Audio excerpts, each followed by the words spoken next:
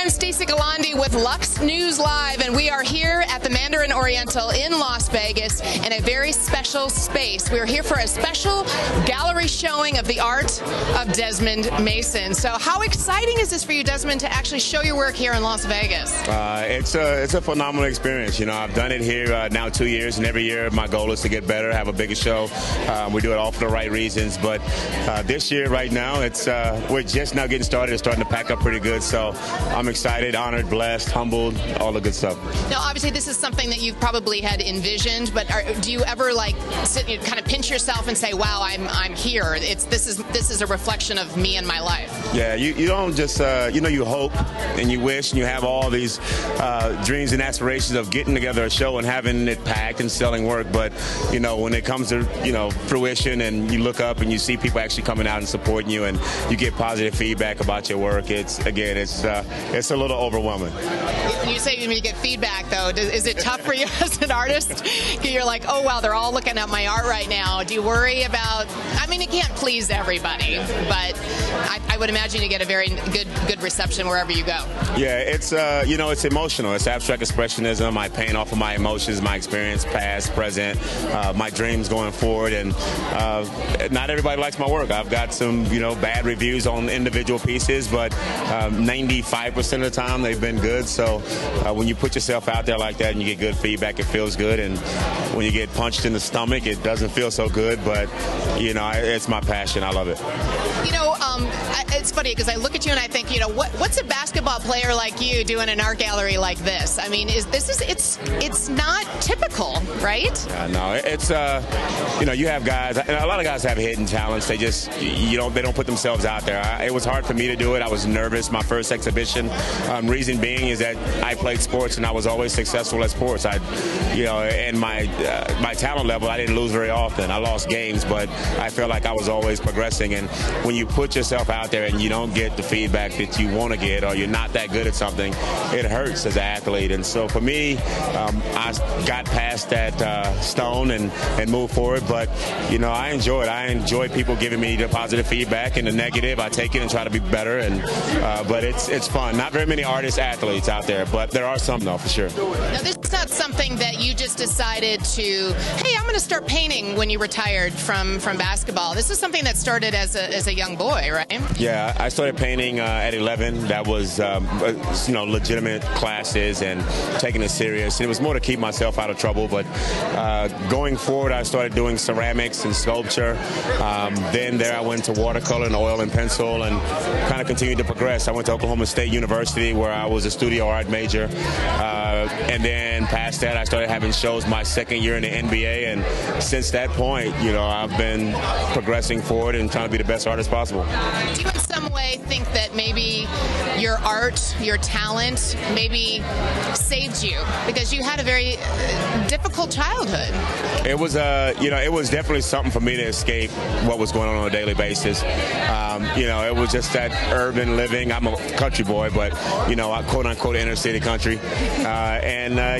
Life wasn't great, but I tried to find ways to keep myself out of trouble. A lot of my friends went the opposite direction, but art was one of the big ones, and sports, and having good parents and good people around me. But it wasn't always perfect, but it definitely kept me out of a lot of trouble, and it allowed me to strive for something more. And it was my life after basketball. I knew that I would paint forever, whether it's for monetary value, for charitable purposes. It was always going to be a part of my life.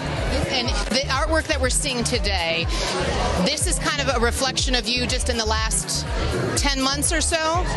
Yeah, it's an area of my life. When you look at this, it's a series I did called Geometric Metallics, and it fluctuates through my life of a 10 to 12 month span of good, bad, ugly, and stress and not stress. I mean, I'm human just like the next person, and because of professional sports, a lot of people don't see it that way, but I deal with the same things. I have kids, and life is life, and I stress, and so you look at these pieces, and there's a lot of stress and serenity at times, and peace at times, and turmoil at times within the center of them, but there's this gold border that is crisp and clean and very geometric. That is kind of the shell of us, how we all hide those feelings deep inside, and so that's what it's about. I keep it inside. As I said, I internalize until I decide to just rip a canvas apart. And so, but I love doing it.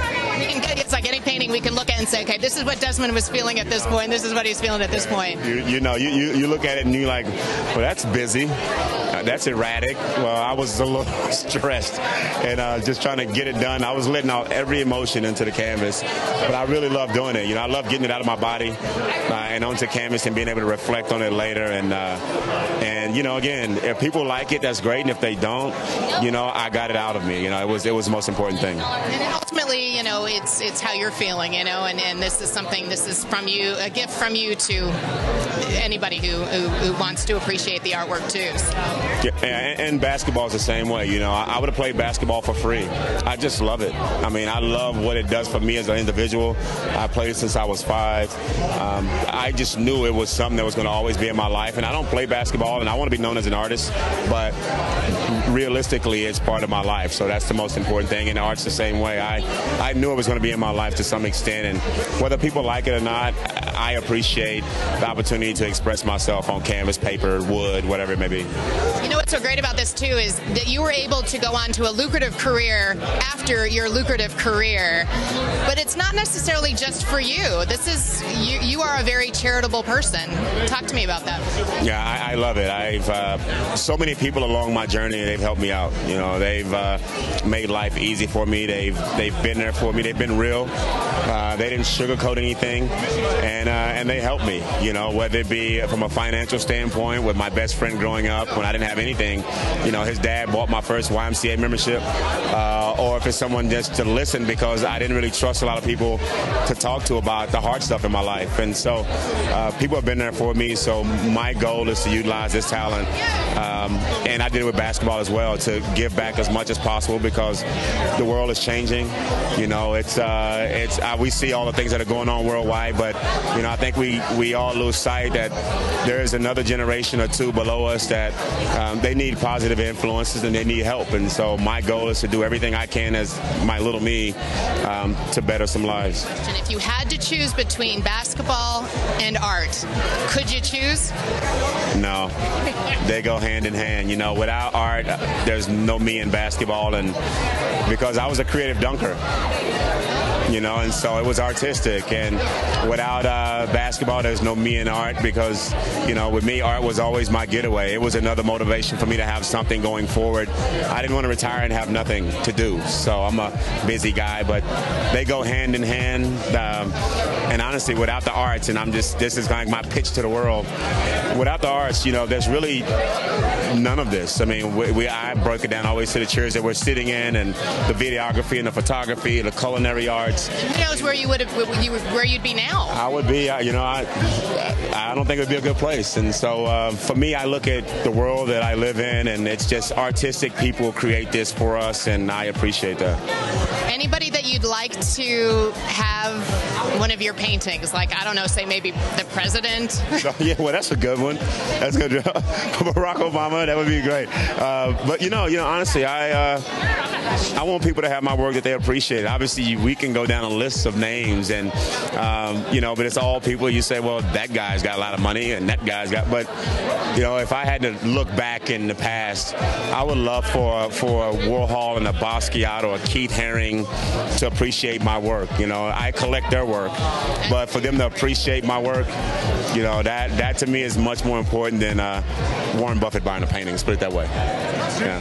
Well, good luck tonight. Very much. This is a huge crowd. How exciting! It's just getting started. I hadn't looked up, so now I just looked up, and it's going to be really busy here shortly. So, but this is great. Well, Desmond Mason, thank you so much for your time.